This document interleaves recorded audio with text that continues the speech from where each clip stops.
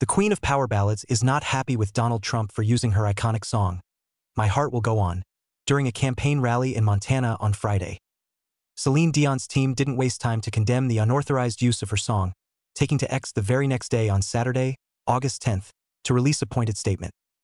Today, Celine Dion's management team and her record label, Sony Music Entertainment Canada Incorporated, became aware of the unauthorized usage of the video, recording, musical performance, and likeness of Celine Dion singing "My Heart Will Go On" at a Donald Trump/J.D. Vance campaign rally in Montana. In no way is this use authorized, and Celine Dion does not endorse this or any similar use, the statement reads. The message concluded with a scornful remark, "And really, that song." Trump's choice of music at the rally didn't stop with Dion. According to social media accounts, the former president also played hits like "Without You" by Harry Nilsson, Marvin Gaye's "Mercy," "Mercy Me," Dolly Parton's "I Will Always Love You," and several Elvis tracks. This isn't the first time Trump has played Dion's music at political events, but his decision to show a video of her performing the iconic Titanic ballad could now land him in legal hot water. As reported by Variety, the unauthorized use of Dion's likeness and performance at the rally could have serious consequences for Trump and his running mate, J.D. Vance. Jeezy's latest collaboration with K-pop group BTS has fans buzzing, and not just because of the music. The 35-year-old rapper's verse on the remix of the band's new single, "Work," which dropped on August 9th, has sparked speculation that he might be taking a swipe at his ex-girlfriend.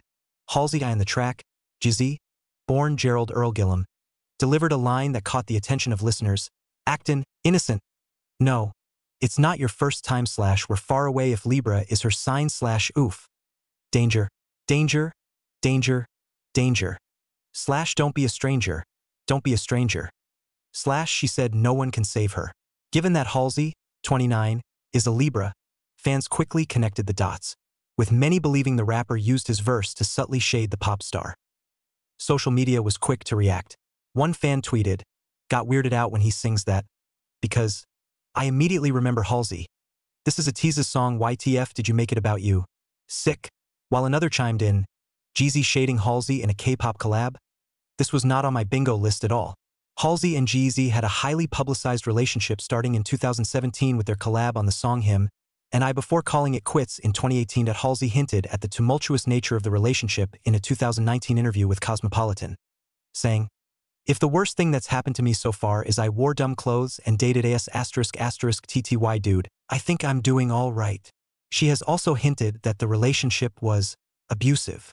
However, other sources claimed that the relationship was mutually toxic, especially toward the end, per US Weekly. Ginnifer Goodwin is eager to return to Storybrooke. Speaking to People magazine at the D23 fan event in Anaheim on Friday, August 1st, the 46-year-old actress shared her enthusiasm for a potential reboot of the beloved ABC series, Once Upon a Time. "I hear these rumors as well, about a reboot, and I am available if they want to do that," Goodwin shared, hinting that she's just waiting for the call. "I mean, I live around the corner from the creator, so I'm sure I'll hear things." Goodwin, who famously portrayed Snow White on the fantasy series, has a deep connection to the show, both professionally and personally. "I'd love to go back. My whole life is kind of built around it. I mean, I married Prince Charming. His babies are my babies," she added, referring to her husband, Josh Dallas, whom she met on the OU80 set and with whom she shares 2 children. Once Upon a Time, which aired from 2011 to 2018, brought iconic fairy tale characters into the modern world and captivated audiences for 7 seasons. Alongside Goodwin and Dallas, Prince Charming, the series featured an ensemble cast including Lana Parrilla, the Evil Queen, Robert Carlyle, Rumpelstiltskin, and Jennifer Morrison, Emma Swan.